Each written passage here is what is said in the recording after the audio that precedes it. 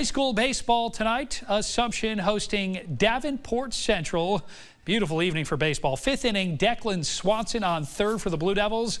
And he's coming home. Pitcher Ty Harmson laying down a beautiful bunt to help his cause, allowing Swanson to come home, tying the game at 3. Hits were hard to come by in this one. Pitchers were dealing. Look at this pitch dropping in for a strikeout for Assumption starter Landon Deer. This one would go to extra innings.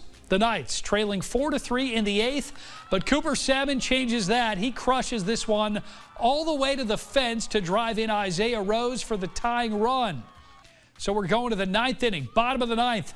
David Gardner coming through in the clutch. Base hit to left, drives in Ethan Morris for a walk-off win.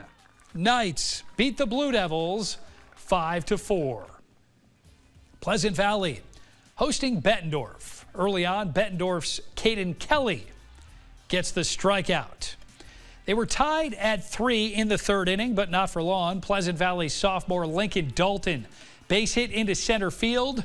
Ben Burkle turning on the Jets to score from second, sliding home safely. Runs make the dirty laundry worth the trouble. Same score in the 6th inning. PV looking for some insurance off the wild pitch. Jackson Pierre comes home to put the Spartans up 5-3. Soon after, Tate Lyon crushes this ball all the way to the warning track to drive in another run. Spartans beat the Bulldogs 6-3. Pleasant Valley softball hosting Davenport Central. The Spartans going for a sweep in Game 2 after winning the first game 11-1. Hello, Quad Cities. First inning, check out this play by Central's Katie Hickenbottom. She covers a lot of ground to make the catch for the out. Looks even better in slow-mo. Later in the inning, here come the Spartans. Casey Kane splitting the gap in right center.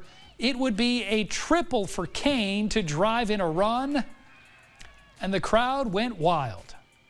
The Spartans were far from done with Addison Oda at second. Mackenzie Fa will trade places with her. Fa drives in another run with the base hit to left center. Spartans cruise to another win to complete the sweep.